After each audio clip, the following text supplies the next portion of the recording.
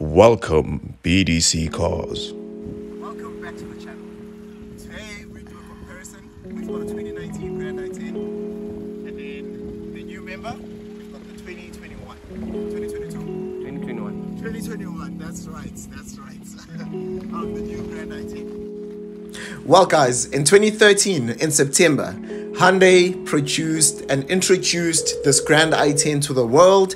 And this one in particular is a 2019 Grand i10, and this is a 1.0. Now we got this brand new. I was looking at 194,000 Rand for the vehicle, and with an interest rate of about 11%, and I mean I'm just playing on averages here, you're looking at paying about 3,700 Rand if you're going to go over 72 months. Now looking at this car, it comes standard with 2 airbags, comes with a multi-function steering wheel, which is lovely.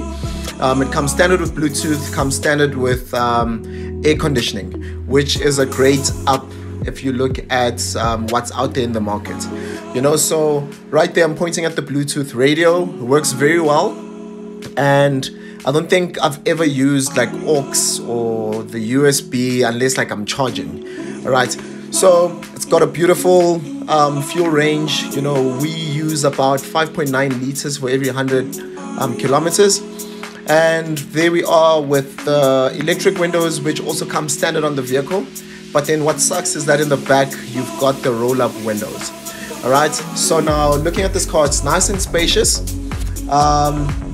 It's only got the one mirror for the passenger on the visor, and all in all, a fantastic car to drive. Then we've got our indicator on the fender as opposed to the new car, which would then have that indicator on the mirror.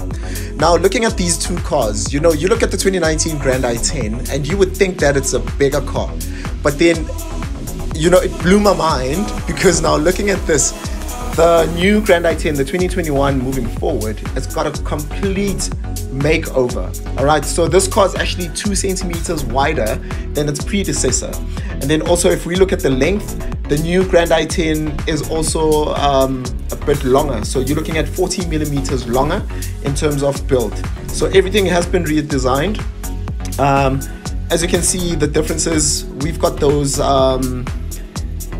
big round fogs on the Grand i10 2019, whereas on this one they do look a bit smaller. But then what's nice is that you've got the daytime running lights, and what I'm pointing out here is you look at the indicators. I'm just pointing out that ours is on the fender versus the new one, which would then be on the mirror. So now looking at the roof, you know, it's got a complete makeover. This roof right here has got some nice slick designs. I'm not sure if it really makes any difference when it comes to aerodynamics. And then rims are optional because I've seen different ones that you can choose from, and they are 14-inch. But now let's take a look inside. So this is where the big difference is. So this steering wheel is obviously different to the predecessor, because as you've seen on the predecessor, you've got your multifunction keys on both sides of the steering wheel, whereas on this one it's nice and on the one side. Different look on the steering wheel.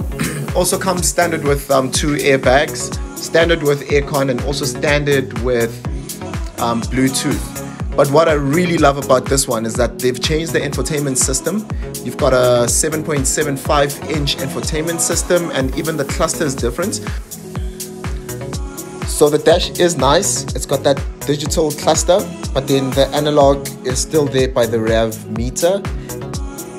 And then you've got some buttons on the side of your screen, which would then help you navigate the different settings for the radio.